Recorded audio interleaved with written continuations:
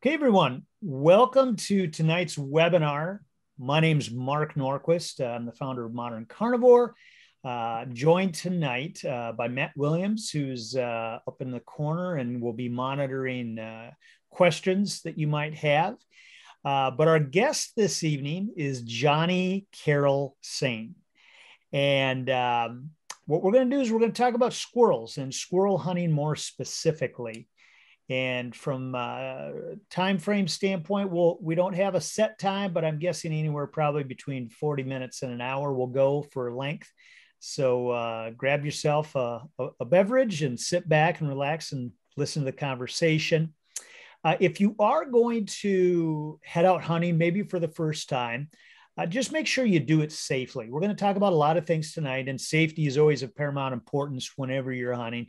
But if you're going to do this, make sure you are following the laws, and that includes in every state making sure you have your firearm safety certificate.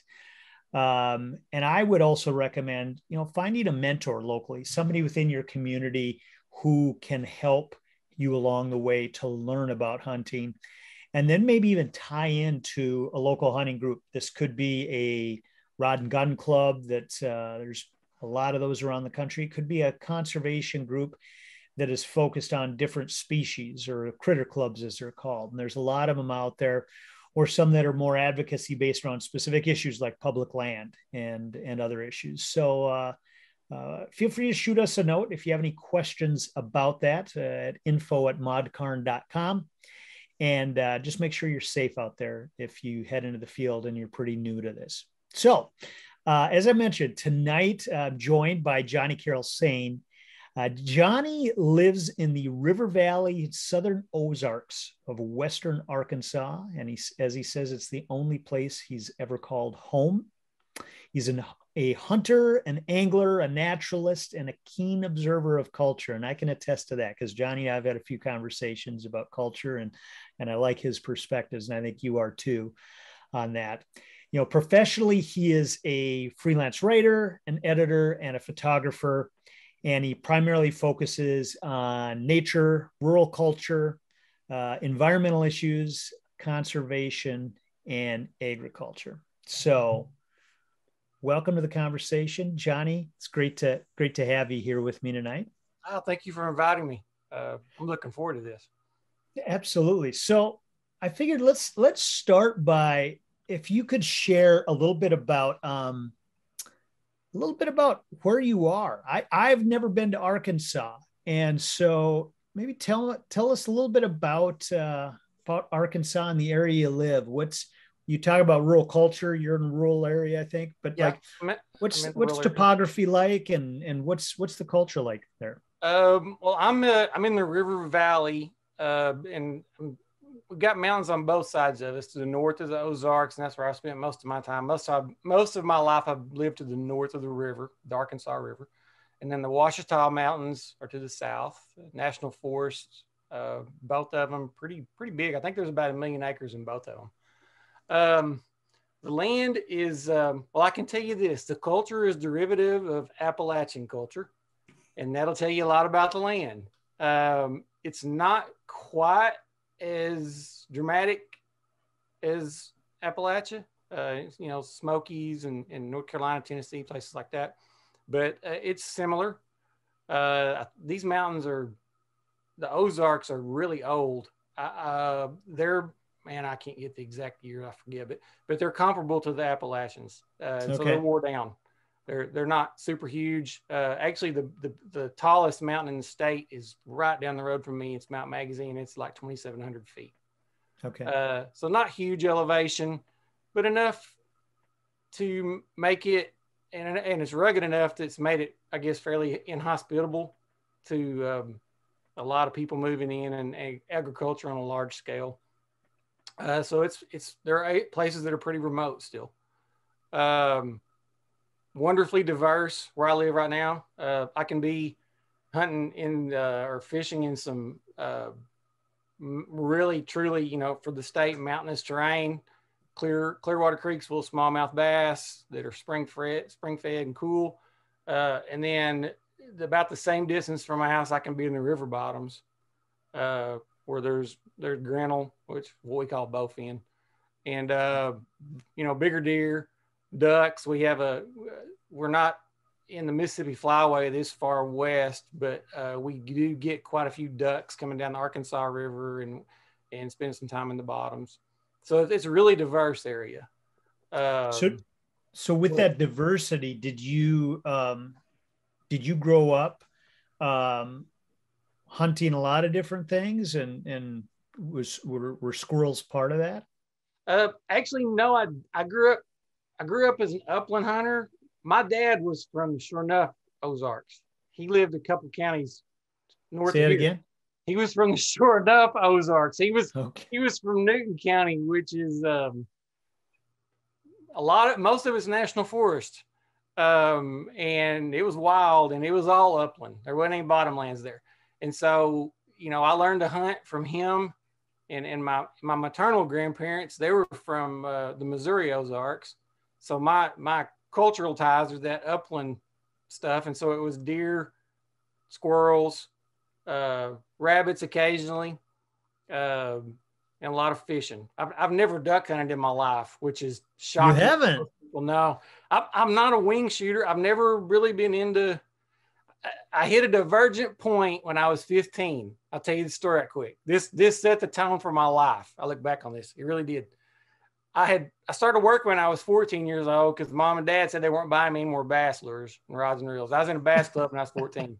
And every penny I could get was going towards stuff to put in the tackle box or fresh line or whatever. Anyway, so I started working and I started getting pulled into more hunting. And I had one friend that had started getting into quail. We still had some Bob Whites around then. And then I had another friend that was getting into bow hunting. And I saved up my money. I saved up $150, and I was either going to buy a Mossberg. I think it was a 12 gauge with a poly choke. I don't know much about it. Anyway, I was either going to buy that, or I was going to buy a new Bear bow. Bear had come out with a flare bow and had these muscle shaped limbs, and all this. And I don't remember how I reached the decision, but I bought the bow. And so the die was cast, and yeah, and that was it. And I the only time I pick up a shotgun now is occasionally, and we'll get into this later, if I'm really needing to mess with squirrels and for turkeys. So anyway, don't duck hunt, don't wing shoot. Went on my first quail hunt last year, doing a story about quail restoration in Arkansas. So yeah, upland and mammals, and then turkeys. Nobody, when I was growing up, really hunted turkeys. There weren't many turkeys. But as I got older, I got into that, and turkeys they're a springtime obsession. But, yeah, it's funny. I when I grew up in Minnesota, we didn't have turkeys at all. Mm-hmm. And so nowadays, a lot of younger people, when they find out that I don't have a turkey hunting background, they can't understand it. How could you not have that? They're so great. They're everywhere. I'm like, well, they weren't around when I was a kid. No. And when spring came around, we were fishing. Yes, so, that's what I did. I was hitting the farm ponds early and then going to the lakes, and the creeks. And yeah, absolutely. So squirrels were a little bit part of that growing up. And you still hunt squirrels. I do. Right? Yep. Yeah. Which you said to me a little bit ago, you never thought it'd be something that would be marketable professionally. Skill. Yeah. I never imagined. Yeah. When I was my 12-year-old self could never imagine squirrel hunting being a marketable skill. But yeah, squirrels are like probably typical of most, I'm going to say a lot of rural kids. I grew up, I got a BB gun when I was 7 years old. And was taught gun safety stringently. I guess I was allowed to take the BB gun out. And of course, I had access to woods. My grandparents lived next to a wood lot. And then one set of grandparents did. The other set lived right in the middle of the national forest up in Newton County. And so I could take the BB gun, go roam. And my first encounters with squirrels were with that Daisy Red Ryder, which just couldn't do it. But anyway, I learned a few things then too. And then when I got older, I think I was about 10 years old. I got a single shot 12 gauge, and I was allowed to shoot the 22. I could take the 12 gauge out pretty much anytime I wanted. I was not allowed to take the rifle because Dad didn't think I understood, how far a bullet would travel. And so I took the shotgun out, and squirrels were my first pursuit. I was pretty eat up with them even back then. I mean, when September back then, the season opened in September, and now here in Arkansas it's open pretty much year round. I think it closes for 1 month, but Wow. that was a passage into fall, was to go squirrel hunting. You started, putting down the fishing poles and picking up shells and looking for cuttings in the woods. And so I don't know how old I was when I killed my first one, but that was an intro to hunting. As I got older, I took the 22 out, and a whole nother skill level to kill squirrels with the 22, especially early season. Actually, anytime. Late season, when they can see you coming for a half a mile, I think it's harder. Yeah. But anyway, yeah, those were, maybe back then, and there weren't very many deer either. And so we deer hunted, but it was hard to kill a deer. And I remember many, many times that I would take, when I was a kid, I hunted with a shotgun with buckshot, and I would take number 6s with me. And if the squirrels started coming around, and, to hell with the deer, we were just going to kill squirrels. And that's what I did. And that hasn't waned any, actually, as I've gotten older. Most people, I think, tend to outgrow that. And maybe I'm perpetually stuck in childhood. I don't know. But the squirrels are still really getting my juices flowing. So why do you think, and I think it's sort of an obvious question maybe, but why do you think most adults don't think of squirrel hunting? Either if they're a lifelong experienced hunter, or if they're maybe new to hunting? Because that's been my experience, is a lot of people don't think of it, and I think there's a lot of reasons. Well, there's a whole lot of reasons. They're not very glamorous, right? And here'll be a shot over the bow, but man, a lot of outdoor television has gutted those stepping stones to becoming a skilled outdoorsman, and saying you need to jump right into, killing deer, and get your kid out there when they're 8 years old and prop them up with a 0.6, or probably not 0.6, but a 243, and kill a deer and kill turkey and all that stuff. And have skipped a lot of these steps, I think, that you need to do, you need to learn or walk on before you get to these other stages. They're not very glamorous. They're, I think a lot of hunters my age probably did start with squirrels, and then had a kind of a sense of outgrowing them, that they were kids' quarry, and not worthy of the time because they didn't take a lot of skill to kill them. I think I think all that's false, and I can demonstrate that. But I think those are probably the two main reasons. And to be fair, back when I was a kid again, and the generation before, there weren't many deer, and there weren't any turkeys. And if you wanted to hunt, your options were squirrel, rabbits, quail. That was about it. So small game was it. Right. It was the game in town. Yeah. Mm-hmm. So reasons why people maybe don't think of it. Let's flip that around. Okay. Why should people, whether they're experienced or brand new to hunting, go out squirrel hunting? What, in your mind, what are the benefits to it? Maybe the hunt itself and everything that surrounds it. I think the experience, for me, it's a rite of fall.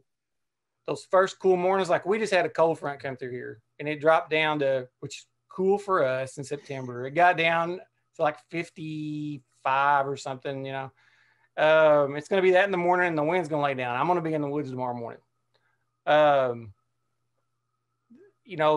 It's still, it is fall technically today, but there's still that transition, late summer, fall. I dig all that. I like being out there in it. It's an excuse to be out there in it. So besides the aesthetics, I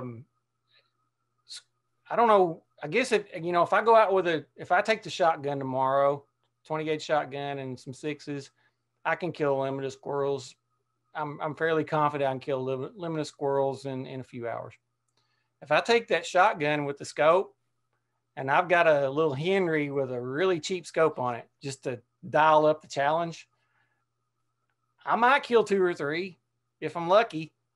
If I want to dial the challenge up even more, I can take this pellet gun I've got, 22 caliber pellet gun, and try to close the distance to about 20, 25 yards. Mm-hmm. There is nothing easy about slipping up on a squirrel, slipping up within 25 yards of a squirrel and getting a headshot. Nothing at all. And and I've heard people say that, you know, squirrels are easy. Then I don't know how you're doing it. Maybe you're the master. I don't know. That's not been my experience after 40 years. You know, I can add degrees of difficulty very easily. Okay. You know, and you know, now it's tough. Leaves are still on. We haven't had any leaf. They're not even changed color yet. Very, you know, a few of them have. Some of the black gums and the sumac and stuff like that, but the oaks and all that, hickories, they're still green.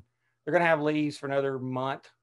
So it's challenging to get a good shot now. When leaves comes off, when the leaves fall, it's even more challenging. Like I said, you know, you got bare woods, squirrels that I don't think they get a lot of pressure around here because not a lot of people hunt them, but they seen people and know what it means. They don't hang around. And in my experience, if you know, you get one shot to screw up and that's it. They're gone. I don't understand, again, people that say otherwise or insinuate otherwise. I've got to assume they either haven't spent a lot of time in the squirrel woods, or again, maybe they figured something out. I haven't. I doubt that though. I think it's probably the former. Yeah. Yeah. But so the reasons to go, you know, like I said, the aesthetics, the challenge, and they are really good eating. Like I told you on the phone, we talked before, number one, wild turkey. There's nothing in the world like wild turkey breast. And you can cook it however. I prefer it fried, bread and fried, because I'm Southern, I think. But number two is squirrel. And yeah, you got to gnaw off the bone sometime, you know, and all that. But if you get a tender gray squirrel, oh my gosh. And it doesn't take hardly any seasoning, you know, salt, black pepper, a little bit of garlic maybe. Just look at I always tell people, just look at the diet of that animal. Yeah, they eat nuts. I mean, they eat nuts. And they smell like that to me. I mean, that's part of the aesthetics to me. I made posts on Facebook about squirrel hunting, had people comment that they stink. They smell like the woods. I mean, they eat acorns and hickory nuts and pecans and, you know, no. I see a comment here, Matt, you're probably going to jump in. I did see it from Dan, who said, in my area, people refer to squirrels as tree rats. I've heard that same thing. Well, they are. I mean, I don't really see how that's a knock against them. Again, they're rodents. But yeah, their diet is pretty clean. Exactly. Well, and that's where he follows up with, you know, their impression is it's not good to eat. And I've heard the same. My wife has said the same thing in the past, you know, and so I think it is. I think it's like so many things in the outdoors. There are cultural sort of perspectives that have been created over time that for whatever reason take hold, and people really don't have firsthand experience with it. Yeah. And if they actually tried the meat, they go, wow, you know? Yeah, I think so too. And I guess it depends, you know, I've never eaten one of y'all's little red squirrels. I've heard that they can be kind of, they could be a little bit piney. Yeah. Piney. That's a good way to say it. That's what I've heard. You know, ours, you know, we've got grays and foxes, and they eat our pine cone seeds here, but I've not noticed it's different pines, you know, and of course they also eat other mast, but I've not noticed any difference in flavor. The only difference usually you can tell if a gray squirrel especially has been eating a lot of pine, it seems like they're a little greasier. Yeah. When you clean them, but yeah, that's not an issue. So you touched on it there a little bit. You talked about grays, and then you just talked about the reds and foxes. So, you know, main species in North America is with the most geographic spread. You know, red or pine, fox, and then Eastern gray having the biggest spread. Do you focus? Do you have fox squirrel down there, I presume? Yeah, we have fox squirrels. Yeah. Do you focus on one versus the other? Do you have a preference? No, I take them as they come. Actually, the best eating is almost always a young squirrel, of course, and tops of that would be a young gray. Old fox squirrels typically go in soup because they tend to be pretty chewy. Yeah. But I'm not particular. More bang for your buck with the fox squirrels. They tend to run larger. And again, if they're not old, they're just as good as a gray squirrel. Nope. Yeah. It's usually whatever comes along or whatever I can get on. Around here in the deeper woods, you'll find grays predominantly. In more open areas is usually where you find fox squirrels. And I don't know what the ratio is, but there are a lot more grays than foxes where I hunt, which is and mostly in the national forest. I usually run into grays, but no, I don't have a preference. Yeah. Okay. So let's jump into some perspectives on squirrel hunting. So maybe share with people, again, somebody who's new here, they're like, they want to learn about squirrel hunting. What type of habitat do you find squirrels in? I look for a good mix of pine and hardwood. And that's easy to find here. They like the pine seeds, and it seems like the two things that I've seen them key on it's probably equal. Pine nuts pine seeds are a little more constant. There's not like a hot tree that I found there. Hickory trees, you can find a hot tree and kill a limit. And like last year, I found a white oak that I had originally planted to deer hunt, but the squirrels were all over it. So I went out there one afternoon and limited on one tree. I never left. So I'm looking for a mix. And again, in my part of the country, pretty much any woodlot you go into, you're probably going to find squirrels. And especially nowadays, we do have a dog hunting contingent. Take out curs and mountain vise, and they hunt them with dogs. And there's a few of those guys, but you don't run into very many other people hunting squirrels. So you can find if you can find a woodlot that's got a mix of hardwoods and pines, or even just hardwoods if you don't have pines in the area, with oak, you're going to find squirrels, generally speaking. What I do, I'm very privileged, so I don't have to look for sign a whole lot. But if I'm really checking a place out, I'll go look for holes. You want to look for hickory nut holes or acorn holes or places where they've shredded a pine cone and stuff like that. Active feeding sites.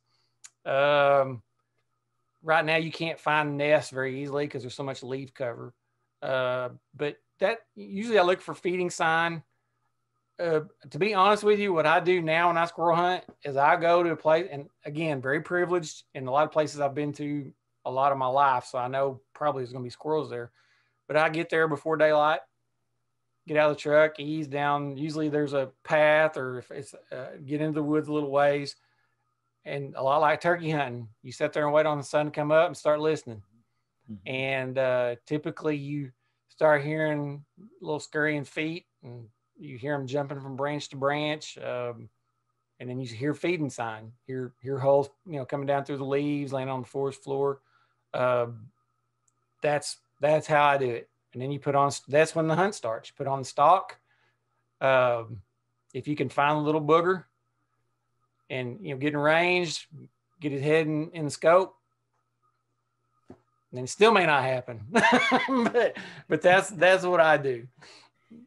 Do you, so when you're going to squirrel hunt, you talk a little bit about the patterns, maybe both seasonal as well as daily patterns. So you're talking about getting out in the woods before sunup. Do you always start your hunting day for squirrels before sunup, or will you go out midday, or do you go out evenings? I do occasionally go out evenings, and early season, it's always closer to the edges of daylight. Squirrels, from what I have seen, react negatively to cold temperatures. So like, as the season goes on and it starts getting colder, and when it starts getting really cold, and again, it's relative, really cold here is in the 20s. Early morning activity is probably going to cut down a little bit. They're going to be more active as it starts getting warmer. So, in the winter, focus later in the morning, earlier in the afternoon. As to patterns seasonally, for feeding, again, hickories, pines, and white oaks are preferred from what I've seen. And so early season, I'm keen on those. Typically, I'm going to say by winter, most of the hickories are gone. The white oaks, what squirrels haven't got, the deer and turkeys and bears have. Usually what you got left over is red oak acorns. They tend to have a little more tannic acid and usually last through the year a little better. So I start looking at those. And then actually in the spring, if you do that stuff, occasionally I will squirrel hunt in the spring.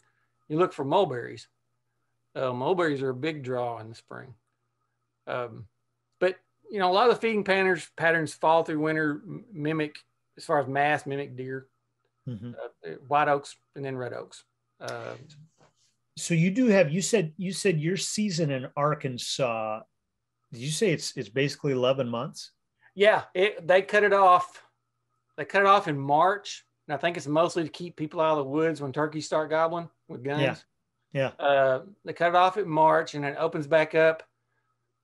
It's in May. I think it's a couple weeks after turkey season closes. So yeah, you can hunt, and occasionally in May, we'll still have some cool mornings where it's getting down the 50s, and I've done that. It has a different vibe. I don't know. Squirrels to me always mean fall, and so it feels a little weird. But sometimes, if the water's high and still too cold to wade to fish, and there's nothing else going on, it's a good cool morning, and I've got a free morning, and I'll go in the spring. But yeah, it's open. Yeah, 11 months pretty much. Yeah. So I think our pattern, it varies by state for everybody who's if you're wondering, like here in Minnesota, we're around a 6 month. It's like September through February, I believe is our pattern.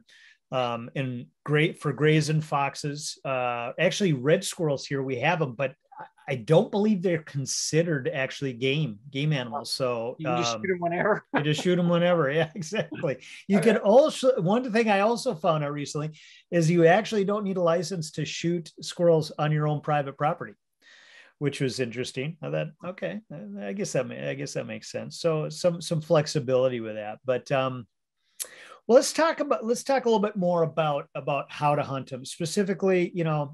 I think from a basic standpoint, for those people who are on here who are new to hunting and going to use a squirrel hunt as a place to start, I always say, as I mentioned at the outset of this webinar, make sure you're safe. Know where you're going.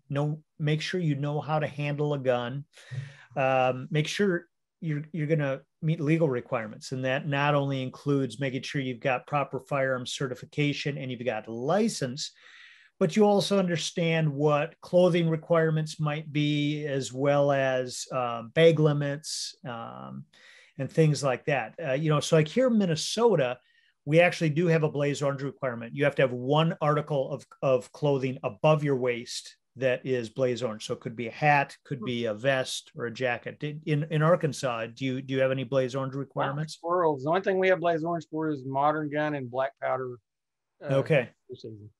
Okay. Yeah. So again, that's something to look into. And that's where reaching out to your local fish and game agency, could be called DNR, could be Fish and Game, could be any number of different names, but just Google it up and what the regulations are. And you should be able to find that. And then just make sure you got the right gear and be comfortable. And again, ideally a mentor with you to help out. But so if with that as sort of a backdrop, I was thinking about sort of like, okay, maybe the process, you could start the process of research in a lot of different points, but let's look at scouting. Do you ever go out and scout squirrels? My guess is you live in such a rich area of squirrels. Yeah. You just need to go find those trees you're targeting, right? That's the thing. Yeah. Most of the time, when usually through September, late August, if we get some cool days, I'll check out some places I plan to hang a tree stand for deer season. And along the way, I'm keeping my eyes open for squirrel sign, again, looking for hot trees. I do, that's probably the extent of my scouting and even when I'm going squirrel hunting, if I get to a place and there's not any activity right off the bat, I'm just going to walk further into the woods and listen and look for that feeding sign, the discarded holes mostly. I've got to say though that, it's the same as turkeys. Almost every squirrel I've killed, I've heard before I killed it. I don't know how many squirrels I've killed, but that's just the nature of the beast in forest hunting. When you're in the woods, that's what you do. And so most of the time I try to move very slowly and very silently. And I remember as a kid, my uncle took me squirrel hunting a lot, and that was he always said I sounded like a herd of elephants coming through the woods, and I was in a hurry to get to this place, hurry that place. And, he drilled into my head, I need to slow down and take my time and pick my path. And now I do that pretty instinctively. I choose a way through the woods where I'm not slapping underbrush, where I'm careful about stepping on twigs that could snap, and take a few steps, pause next to a tree for sometimes 5-10 minutes, and listen. And if nothing's going on, then you walk a little further. I know that sounds very simplistic and very basic, but that's actually really a big part of the appeal. I get pretty nerdy about deer. I don't do that. I guess I'm nerdy about squirrels, but it doesn't require a huge commitment in equipment or, I don't want to say expertise, because it does, but you don't have to. It's more forgiving. You got more opportunities, I guess. That's the best way to say it. You got way more opportunities with squirrels. So I generally think about, similar to a lot of hunting, you could either still hunt, which I always think is such a funny misnomer of you're actually moving while you're still hunting, or you could take more of a stationary, go sit and wait. It sounds like from what you said, you're more of you like to still hunt, slowly walk through, creeping through the woods, and then stopping maybe for 5-10 minutes. It depends. I'm really flexible in that. I've spent an hour or more at a certain tree. And like I said, last year I found one hot white oak, and I was there for 2 or 3 hours and killed lemon squirrels and didn't move. It just depends on what's going on. Usually hunt with a 22. And so the report's, fairly light. You don't scare everything in the woods. Many times if I kill a squirrel, I'll let it hit the ground and just sit and wait for 20-30 minutes sometimes and see what else happens nearby, or listen for something going on further off. A lot of times you'll shoot a squirrel and you'll start another one barking, 100 yards, 200 yards away. And so you can put a stalk on that squirrel. But it's really, I don't have again, unless I know there's a hot tree I'm going to, I'm really flexible. Let's just see, what happens, and we'll make a game plan on the fly. Yeah. Do you, in your experience, has the indication you found, or I guess what's sort of drawn your eye up and looking for that squirrel? Has it been sound? Has it been branch movement? What's the most common trigger for you to key in on a squirrel? Most of the time it's, it's sound, but it can be, I don't know. Depends. Early in the morning, usually it's branch movement. Later on when squirrels get to where they're going to feed, it could be, again, feeding sounds, them cutting on nuts. Let's see. So talk a little bit about cutting nuts, because a lot of people maybe don't know what you're saying. How do you describe that? You got this rodent with these incisors that are, usually like on a hickory nut, it's most pronounced. They have to get to this big thick hole to get to the nut, and then they have to crack the nut to get to the meat. it's a very distinct sound. And to me, it takes me back to being, again, 10 or 12 years old whenever I hear it.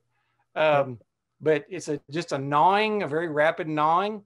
And then typically you'll hear holes falling down on the ground. Yeah, that's it. That's it. There you go. On acorns, it's a little more of a cracking sound.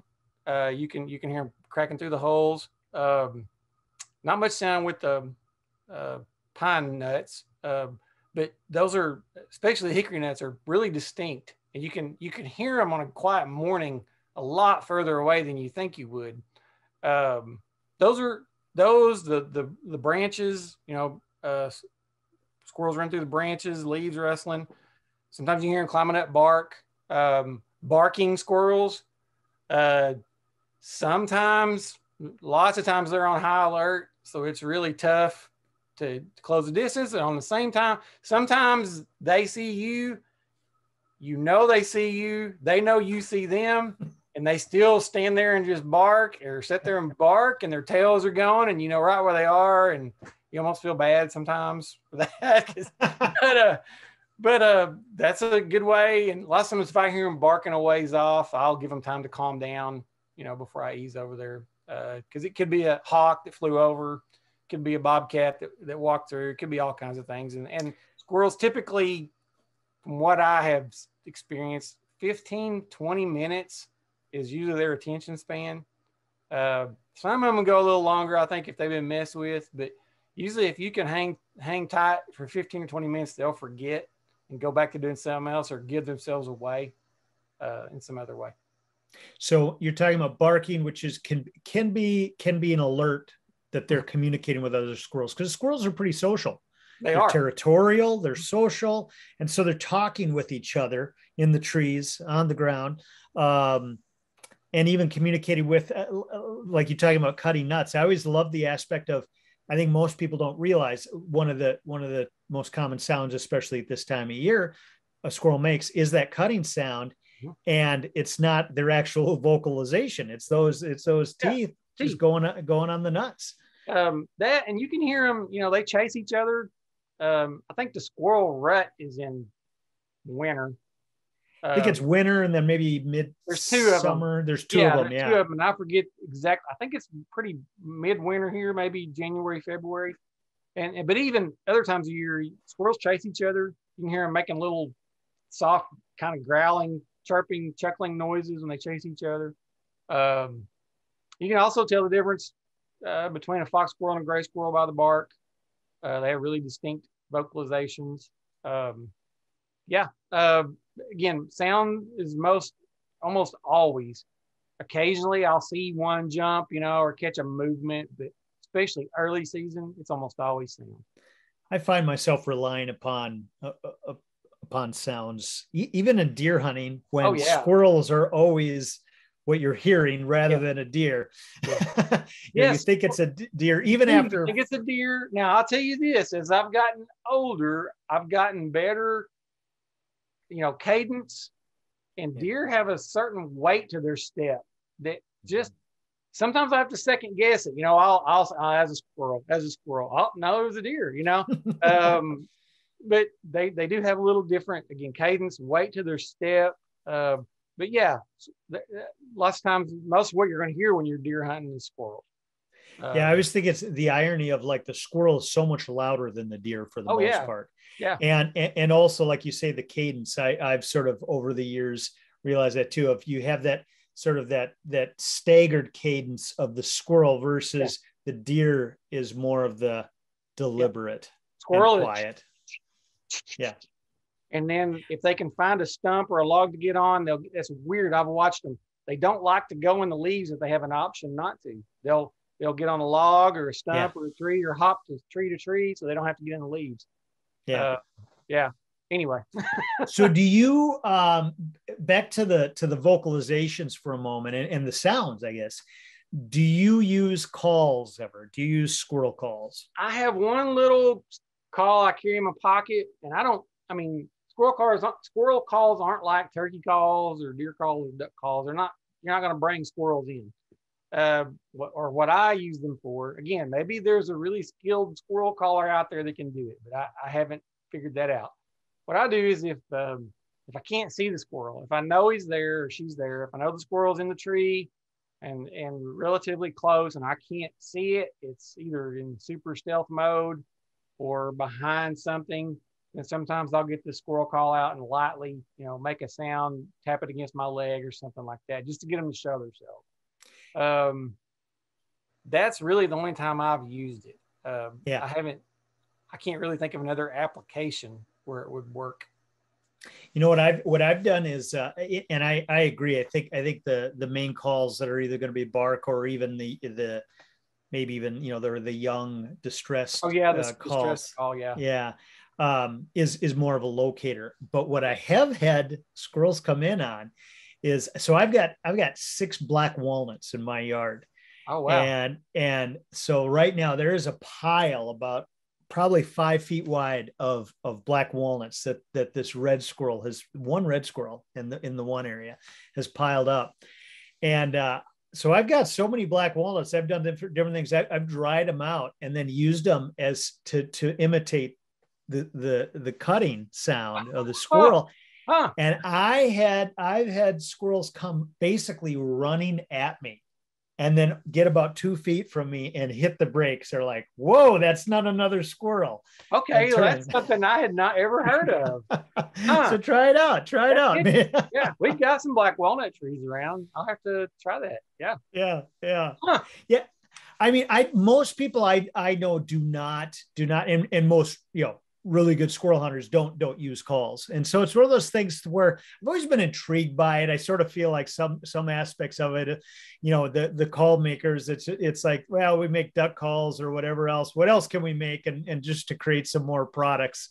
I would agree with that. And, I can do it with my voice. I can do enough of a squirrel call, or not my voice, but I can do a thing with my hand. I've got a nephew that can actually do it with his voice. He sounds like a gray squirrel. But, it's kind of gimmicky.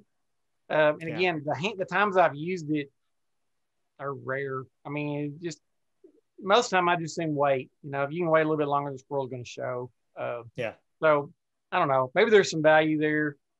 Maybe you could go ultra sporty and say you didn't want to kill one unless you called it up. I don't, I don't know how that would work. But yeah, maybe the black walnuts. That may be the thing. Somebody get a hold of Primos and have them make a black walnut squirrel call. There you go. Exactly. So I got a question actually. So wait, you're describing these calls. Are these like calls like a duck call where you blow into it, or like a turkey call where you're, have something, scraping along something else, or like Mark where he's got the walnuts together? How are you making the sound? The one I've got is actually, I think, a Primo's call. And it's a bellows call. It's got a little rubber bellow on it. It's and one-way valve, and you can shake it and it chatters, or you can tap it and it chirps. And I think it's got a thing on there too where you can close one of the hoses and push the bellows, and it makes that distress call. They also make the distress call. It's that circle, that metal circle. They call it Mr. Squirrel. And I haven't seen it in years, but I wanted one when I was a kid, and Dad's like, get one, So I never did get one. But it's supposed to make that high pitched. Actually, I think the instructions on the box or on the package were to make the call, and then you shake a bush real violently, like it was a hawk trying to get a squirrel or something like that. And so anyway, they're air powered. I don't know of any, except for the black walnuts. I don't know of a percussive.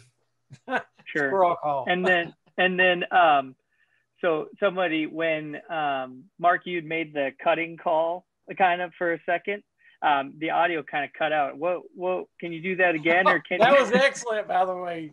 I missed it, and it looks like somebody else missed it too. If you could or at least describe what the cutting is. Like. I was gonna look and see if I had any of those sitting around. It's more of a it okay is basically the sound. And so if you take a couple of these black walnuts and you do that sort of that pace, I think it's usually sort of again, think of this squirrel chewing on the nuts and just sort of an irregular cadence to it. Okay. Okay. Now listen for it next time. That's what's sort of fun. I I think will. once you start learning about it. Now, next time you hear something, you're like, I think that's a squirrel. Look and see. Is it a vocalization or is it actually them cutting? And so I think it's sort of fun to figure that out. That wasn't a very good impression that I just thought did, it was. I thought it was great. It got the point across, I think. Yeah. Yeah. So Johnny, what? Let's talk about a little bit about other equipment. So not big on the calls like most people. Some people do use them, but how about clothing? Do you have anything specific that you wear?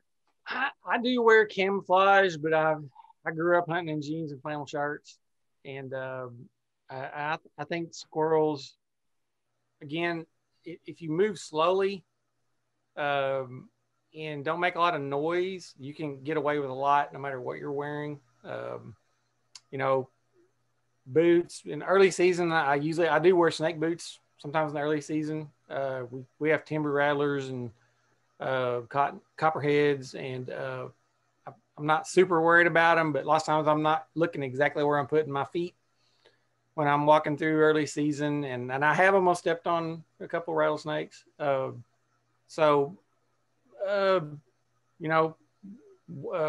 Shirt, jacket according to weather. One actually pretty important piece of equipment that I started using, that's been several years, I guess. I started wearing my turkey vest. It's perfect. I mean, you got a pad to set on if you want to set. You got a little pocket in the back to put squirrels. I got room for a bottle of water. I got room for shells. I have heard of people using pot calls for squirrels. So there you go. Next time, if it's left in your turkey vest, you can try it. I have not heard that, but okay.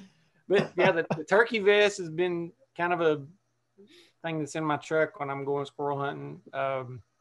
That's probably it. I can't think of anything else that I take. Again, that's really the charm. Don't need a lot. You don't have to make a lot of plans. You don't have to gather equipment up the night before.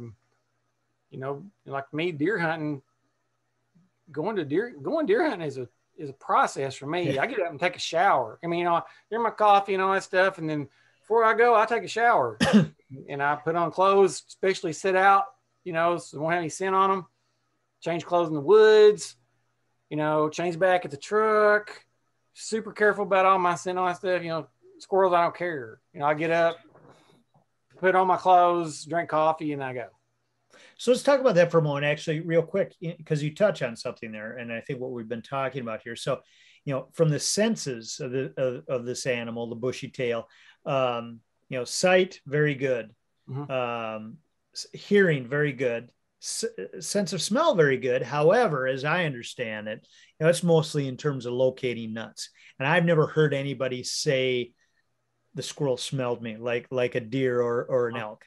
I've never, experience on deer stands, having squirrels walk all over where I've been, climb up the tree I climbed up. And of course, I'm very scent conscious deer hunting, but still, I've had them almost land in my lap deer hunting and even gun hunting when I was a kid. You have them come right up on you. I don't think that's a big thing. The thing I'm most concerned about is them seeing me coming and hearing me.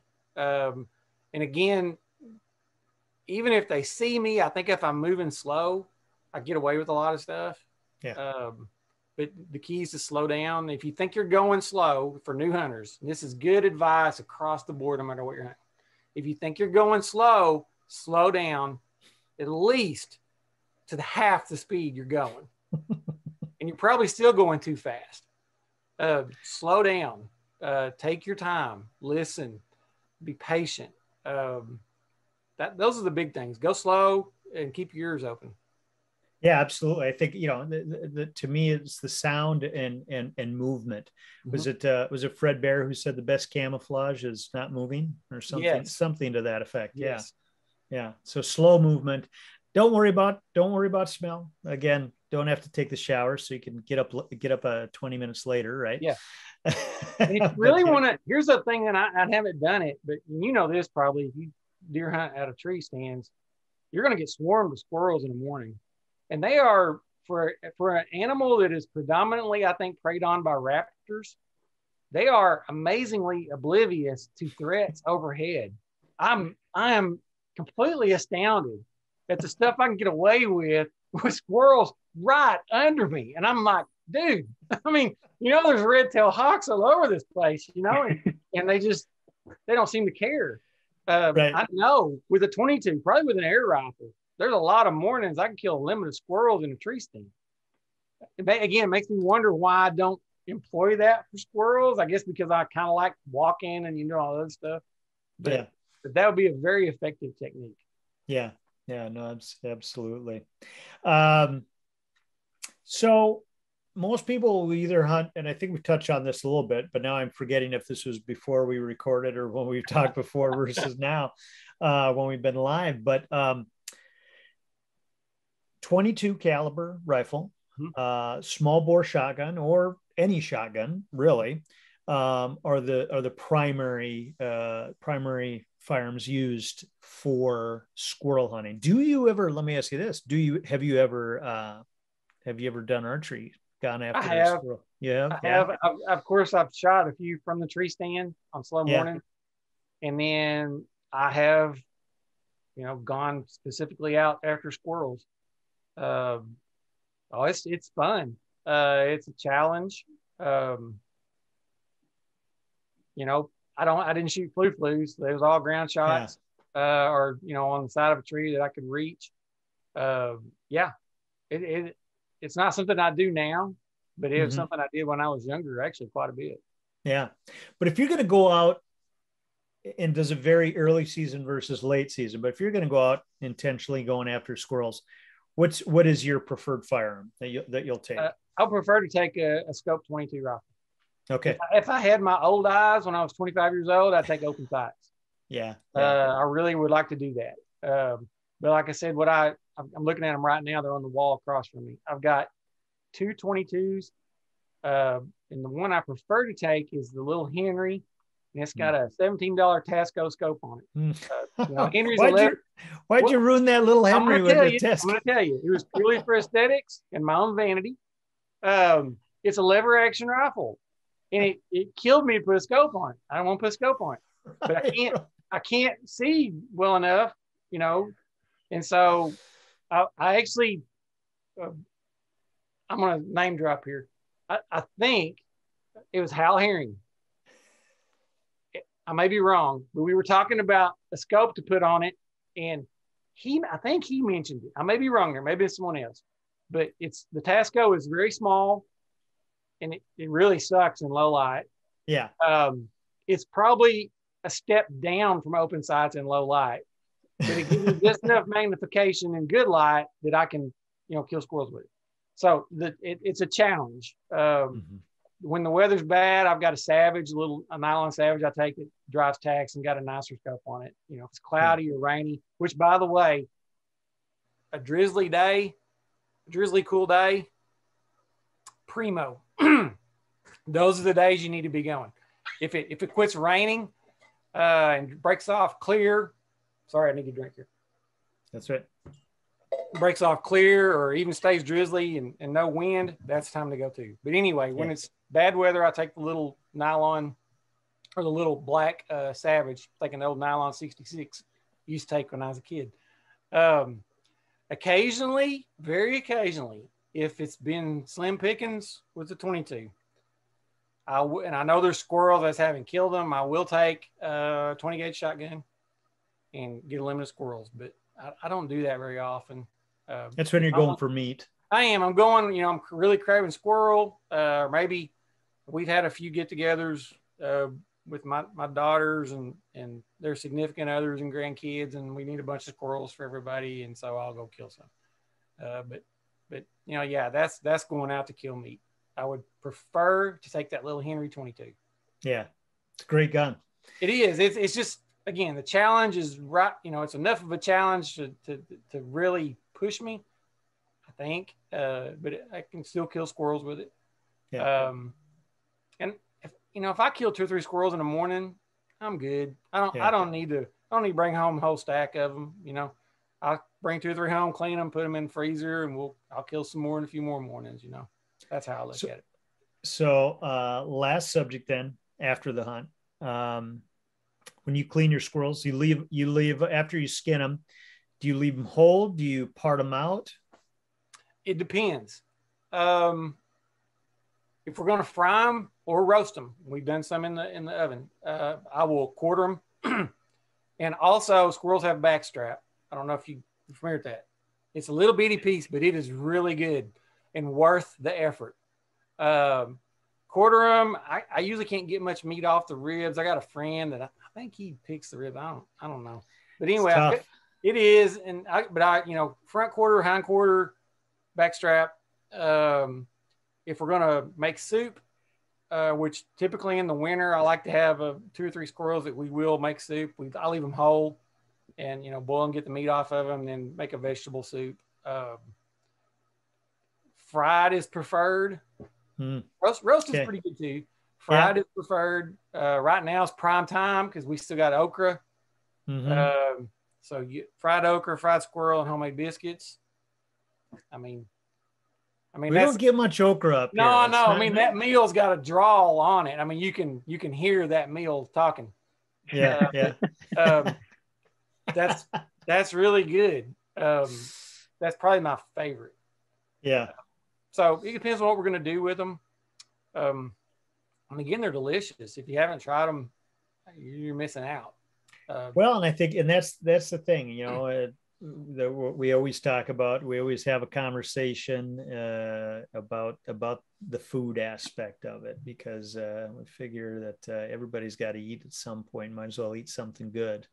And I think based on what you're saying and what we're talking about, it's hard to beat squirrel. So you say for you, number 2 after turkey breast. I'm going to say, number 2.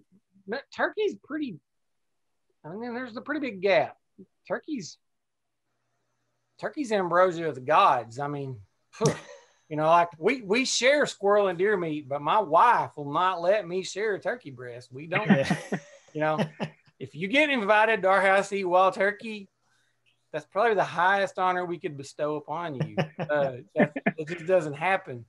So yeah, I'd say it's number 2. And another thing I want to go off a little bit, and I know I've spoken pretty flippantly about killing animals. That's a very, it's a good word here. I take that serious though.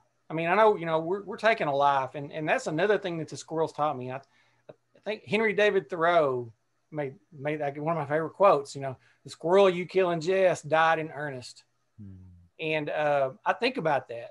I know my dad I remember one time he caught me. I didn't want to skin the squirrels. I'd killed some and I didn't want to fool with skinning them. And so I tried to hide them and I was going to throw them out. And he found out, I don't know how he found out, but he did. He went and got squirrels. And I got in really big trouble over that. And he didn't articulate, I don't think, quite the emotions that I'm feeling about it, but that's where it was coming from. And a lot of that, because I think it comes from the roots of hunting, which is, that's our food. And because it's nourishment, it's really sacred. I mean, it's not something that you joke around about. And when you kill it, I remember lessons with the gun, he told me, you point at something, pull the trigger, you're deciding whether that thing exists or not. And that was really powerful for me. And he parlayed that really nicely into, well, I'll say nicely again, he didn't articulate it quite as well, but I know that's what he meant.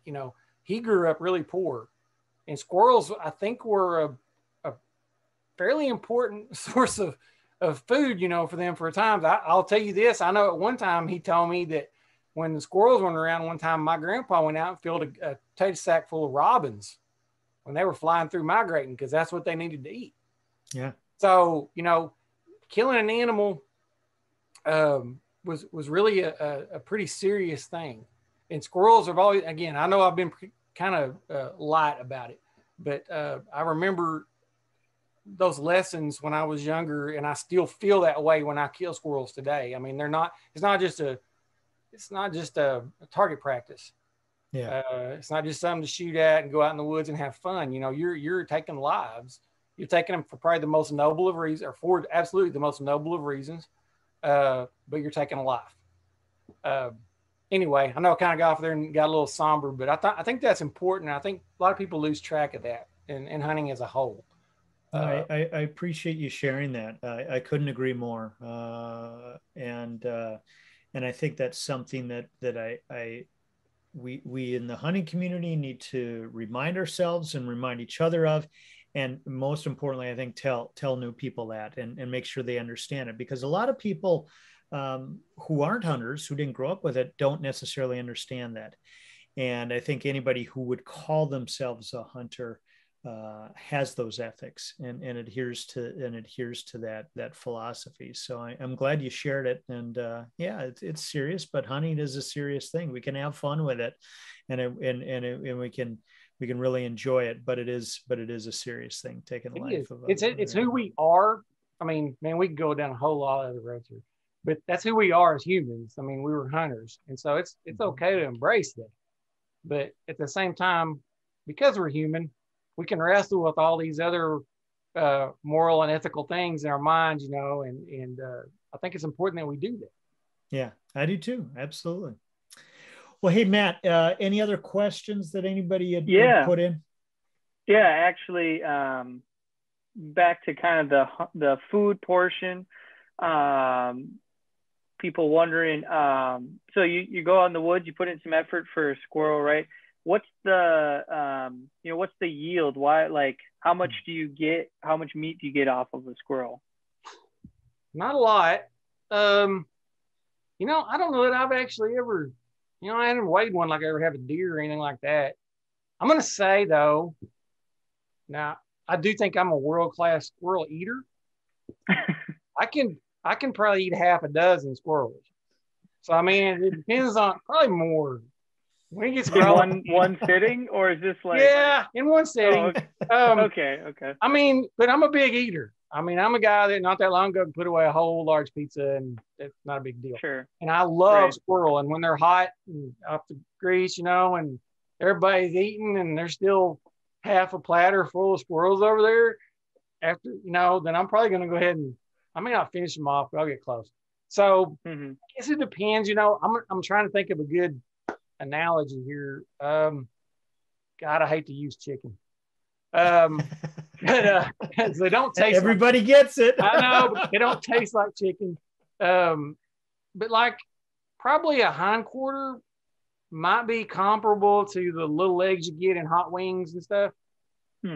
That's probably a pretty good approximation. The front quarters are a little smaller, so probably a good analogy to a wing. Probably a little more meat than chicken, those little chicken wings. So that's probably a good way to describe it, I would think. Again, I don't. Go ahead. Just real quick to that point, it's interesting somebody asked that question because, and I'm guessing maybe it's along these lines. I've heard more than a few young people have shared with me in recent years that they haven't been a hunter, but if they choose to hunt, they want to try to get the greatest volume of meat per death of an animal. And so therefore they're going for a large animal, which I get that. I think it might be a little misguided in terms of the idea behind it, but I understand it. And so I don't know. Have you ever heard it? I don't know that I've heard that, but I can relate because, our bow season opens this Saturday, and I probably won't get serious about it for a couple of weeks, but when it starts getting really cool, I'm really focused on deer until our gun season comes in, which is about mid-November. I bow hunt almost exclusively, and when gun season starts, it gets kind of nuts. But I'm serious about that because we need at least 4 deer to get us through the year. That's what I don't want to buy any meat unless I choose to. So in that regard, I understand it. But also, there's some value beyond just quantity of meat. Again, all the things I've talked about, all the reasons I've talked about squirrel hunting, the chance to polish hunting skills, to learn hunting skills, the beauty of early autumn in the woods, just hearing the squirrels come alive in the morning with the cutting on nuts and all that stuff. It's really similar to me for turkeys. You can't live on turkey meat. You could, I guess, but it would take a lot of turkeys, to survive on turkey meat through the year like I do for deer. you can't legally kill enough to do that. But the turkeys are, was it Aldo Leopold that said, you got the Northwoods, you have a maple, something, and a ruffed grouse. And that is Aldo Leopold. I can't think. Yeah, I can't think of it. And he called the ruffed grouse, some term I can't remember what it was. But he said if you take the ruffed grouse out of that equation, the whole picture is different. It changes everything. Mm-hmm. That's squirrels for me in the fall, early fall. That's turkeys in the spring. The squirrels are the hardwoods in late September. The turkeys are the hills and the hardwoods in April and May. Whitetail are mid-October. So there's more to it.